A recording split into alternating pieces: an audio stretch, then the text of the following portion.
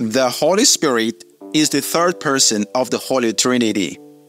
This means the Holy Spirit is God, co-equal with God the Father and God the Son, and is of the same essence.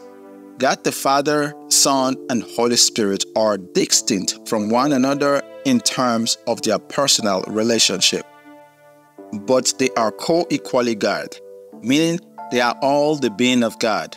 In other words, they do not exist independently one from the other. So, you cannot remove one of the three persons of God and still have God as revealed in the Bible.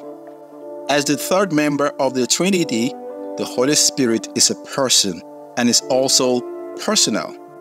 There are a number of references that point to the Holy Spirit's divine characteristics in the Bible, but that will be a topic for another day.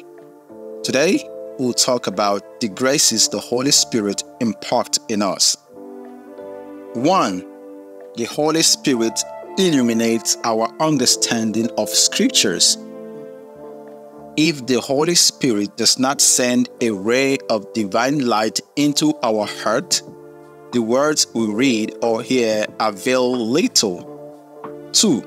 The Holy Spirit sanctifies our affections.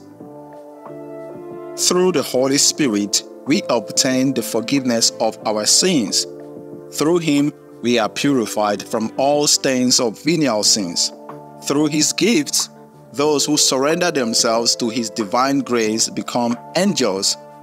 Not that they change their nature, but what is still more wonderful, they remain men walking before God as pure and holy as angels. Through the grace of the Holy Spirit, man, who before was steeped in the mire of sin, now shines more brilliantly than the sun.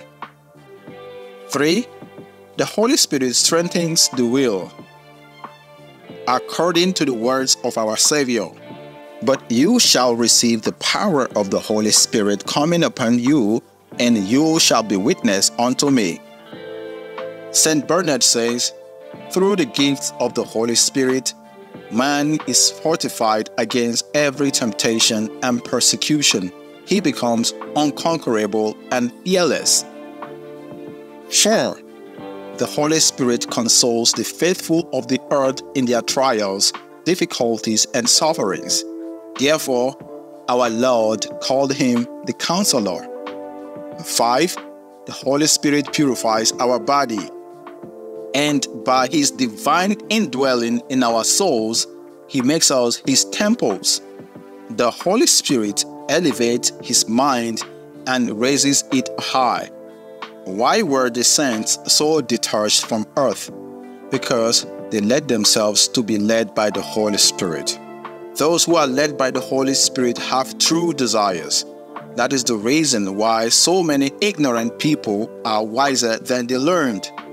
The Holy Spirit is our strength and our light. He teaches us to distinguish between truth and falsehood, between good and evil.